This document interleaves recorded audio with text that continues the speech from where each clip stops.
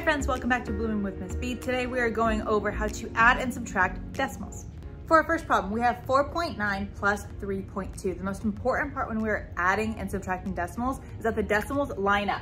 So when our decimals line up like this, that also means that our place values will line up. That means our ones and tens are aligned, our hundreds are aligned, and then our tenths and hundredths will be aligned. So now that these are aligned, I'm just going to add like normal. So 9 plus 2, 9, 10, 11, carry that plus 1. 3 plus 1 is 5, plus 3 is 8, and you bring down that decimal. So 4.9 plus 3.2 equals 8.1.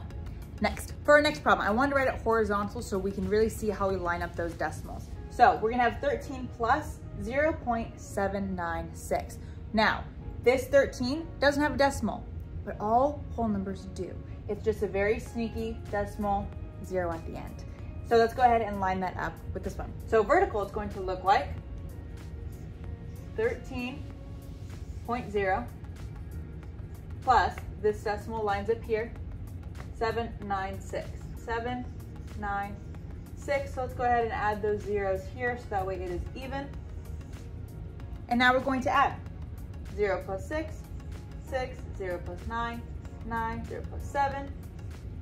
Decimals in place so they all line up, and then we're going to bring down that 13. So our answer should be 13.796. So now let's go ahead to find the difference, which is subtraction.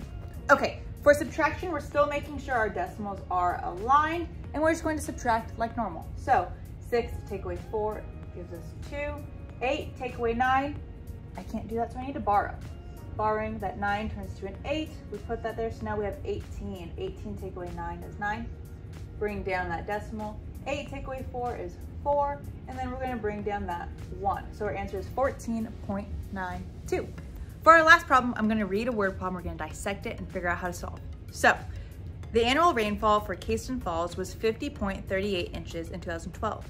In 2013, the annual rainfall was 55.76 inches. What is the difference in rainfall between the 2 years? Since we're comparing that rainfall, I'm going to look at my important information, which are my numbers, not 2012, 2013, but the actual amount for rainfall. So I have 50.38 and 55.76. We're gonna circle those.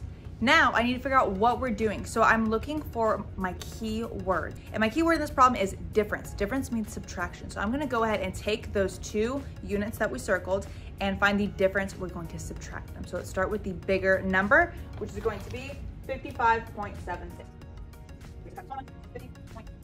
The decimals are lined up. So let's go ahead and subtract like normal. 6 take away 8, can't do it, I need to borrow. So that's gonna be 6, this is now 16. 16 take away 8 is 8. 6 take away 3 is 3. Bringing that decimal down, 5 take away 0 is 5.